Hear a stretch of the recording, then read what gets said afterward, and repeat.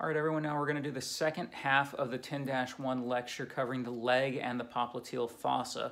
Popliteal fossa being the posterior portion of the knee joint. We left off with this slide talking about the arterial vascular supply of the popliteal fossa of the knee joint and going into the leg. Now note the tibial artery branches into an anterior and posterior tibial artery here, with the fibular artery branching off of posterior tibial artery.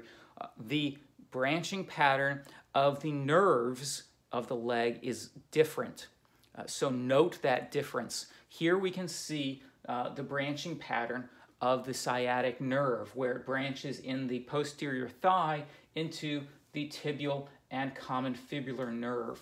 Now the nerves, the tibial nerve continues into the posterior leg and supplies the posterior compartment of the leg, whereas the common fibular nerve will branch again at the head of the fibula.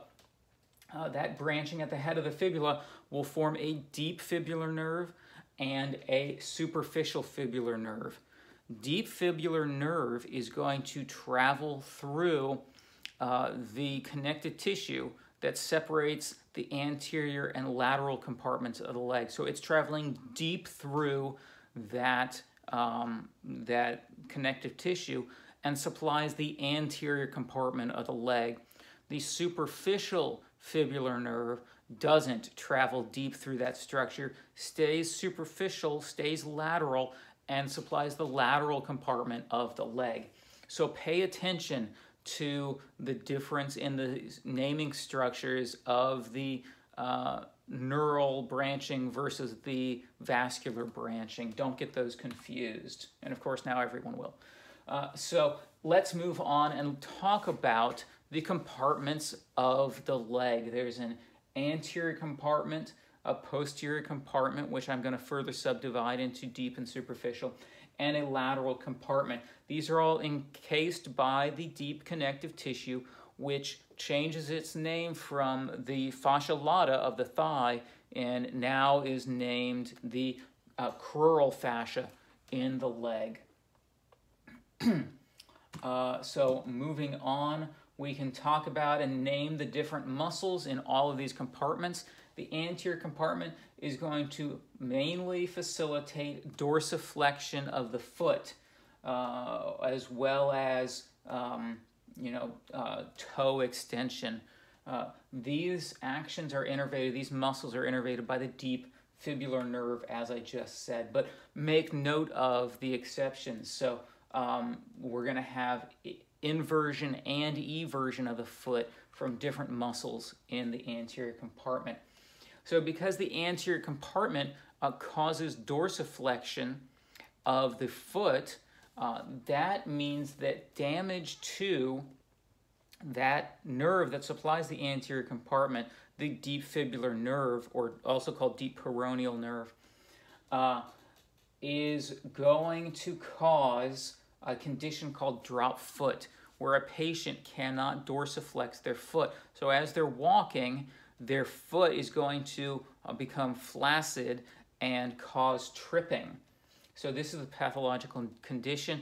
It can be corrected with braces within the shoe strapped to the leg, which allow the foot to maintain a horizontal plane as the person picks the foot up. This nerve is commonly damaged. It can be damaged because it's traveling superficial to the neck of the fibula, superficial just around the head of the fibula, which is on the lateral side of the body, lateral side of the knee. And that lateral side of the knee is subject to a lot of forces that can impact it, especially in sports or other activities. So there's a very famous case back in the early 90s of the Olympic figure skater Nancy Kerrigan. So Nancy Kerrigan was, of course, attacked and bludgeoned in her knee joint by her rival's ex-husband, Tanya Harding being the rival. And so these hitmen came in with the intention of ruining Nancy Kerrigan's career, making sure she could never beat her rival. And so they attacked her and bludgeoned her knee.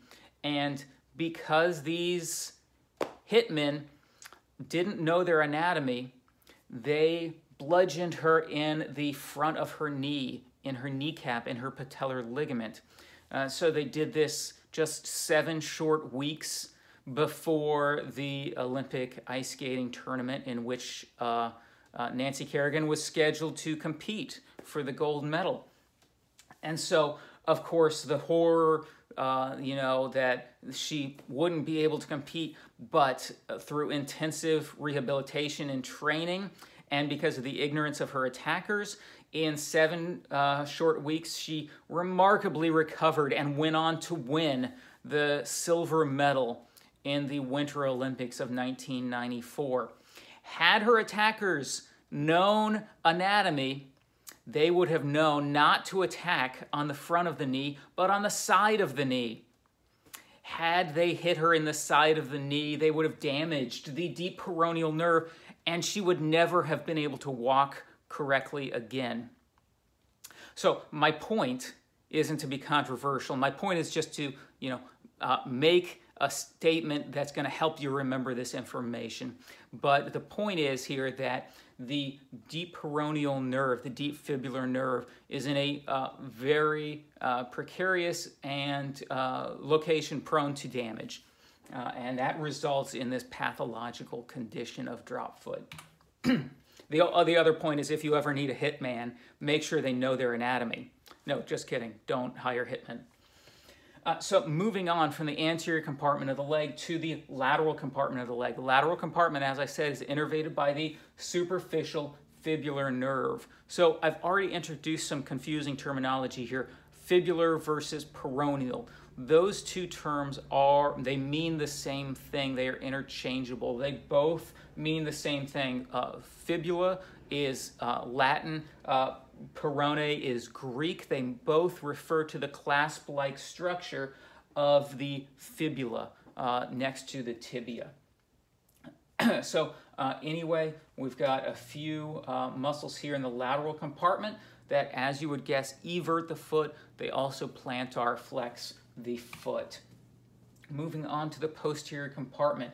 In the superficial portion of the posterior compartment, we have the triceps surae muscles, which is gastrocnemius and soleus deep to it. Those attach to the back of the calcaneal tuberosity of the foot, causing plantar flexion at the ankle.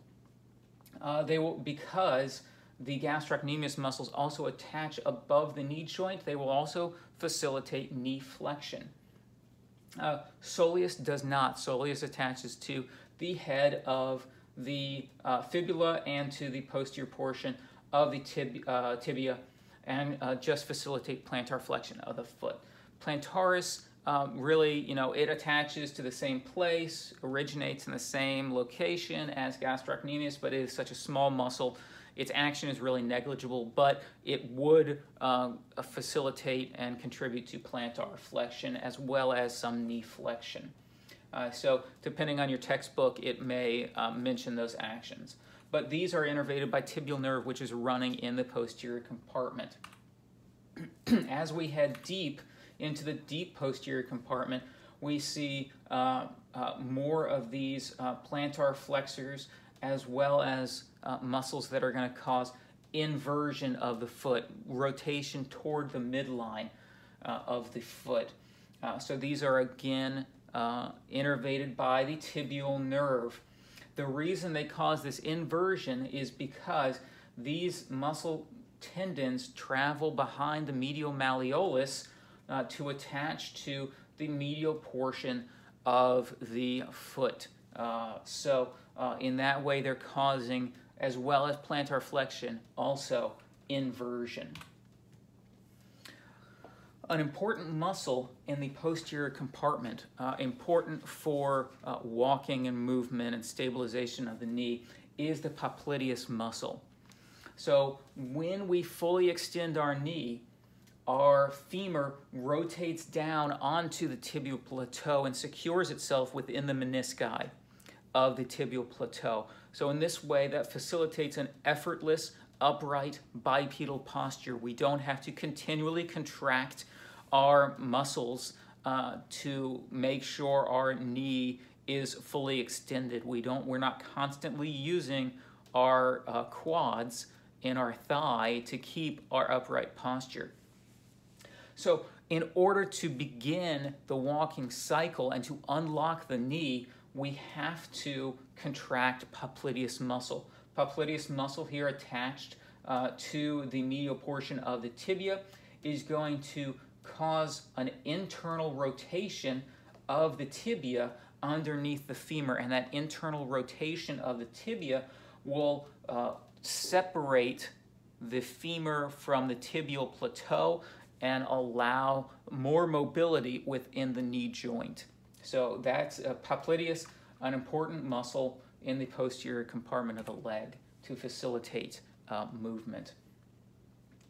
So here I already mentioned the course of these posterior compartment tendons, muscle tendons, as they travel posterior to the medial malleolus of the tibia.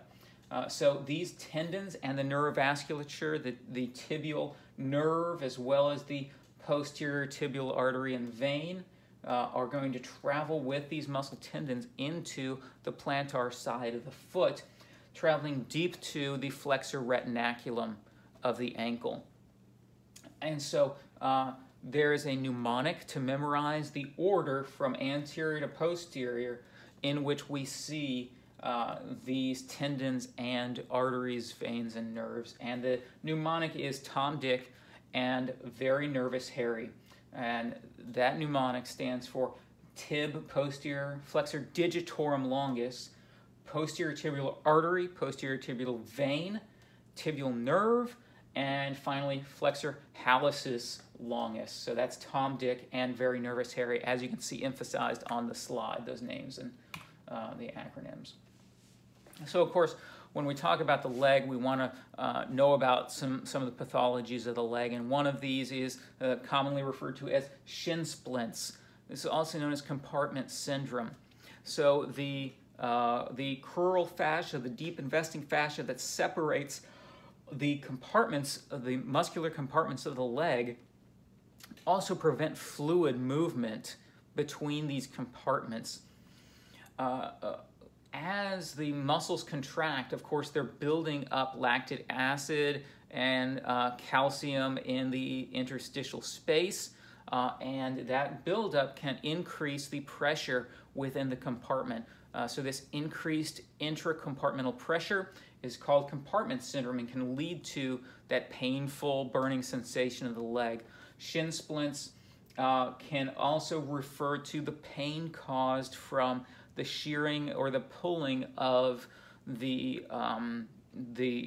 breakage of this connective tissue away from the different compartments and their attachments, the ligamentous, the tendinous attachments, and the interosteal ligament between the tibia and the fibula. So most common in the anterior compartment, because of course as we're moving we need to dorsiflex that foot, but can also happen in the posterior compartment because that running, as we push, as we plantar flex our foot to push off from the ground, that's causing a buildup of activity in the posterior compartment. The posterior compartment is much larger, so it is not as prone to damage as the anterior compartment, which is much smaller.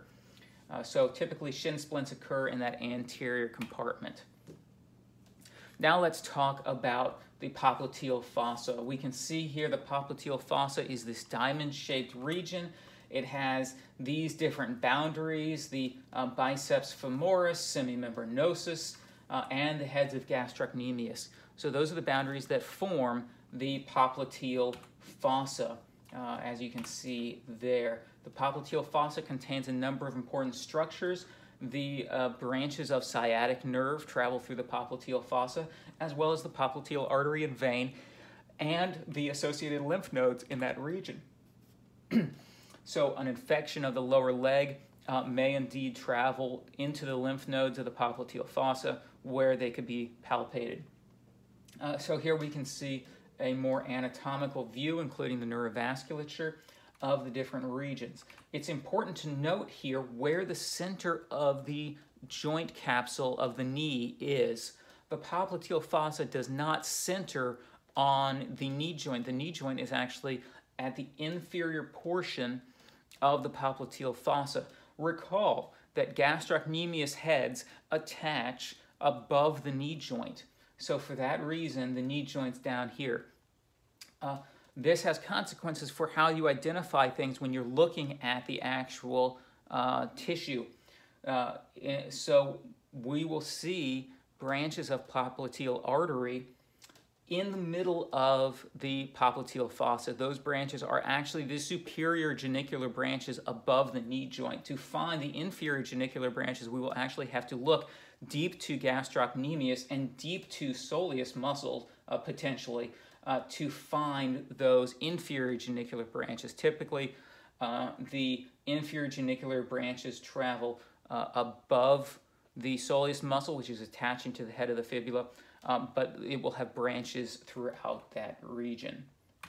So just an important note there. Here we can see where popliteal fossa is in relation to the vasculature that I already showed you, and we can see these different important branches. Another important condition related to the knee joint are called Baker's cysts. So, of course, the knee joint is a synovial joint with a synovial cavity within it, but the knee joint sustains a lot of pressure in daily activities, especially in runners and athletes. What can happen is a weakening in the joint capsule of that synovial cavity can cause a cystic outpressuring of that synovial fluid, causing a little pocket outside the joint capsule, a little synovial pocket called a Baker's cyst. So kind of similar to the bursa that we see in other joint cavities that help facilitate and cushion the muscular movements around joints. But these Baker's cysts, as you can see in this small image here, are actually an outgrowth of that synovial cavity, and these can be visualized on the popliteal fossa. So we can compare here the normal knee joint versus this bulging portion in the popliteal fossa. So that is the indication of a Baker's cyst. Here in this individual, we can see a large Baker's cyst encompassing most of the popliteal fossa. So as these grow, they can begin to impair the neurovasculature in the region as well. So just a little caveat there. So that's all I have for this lecture. Thanks for listening. I will see you next time.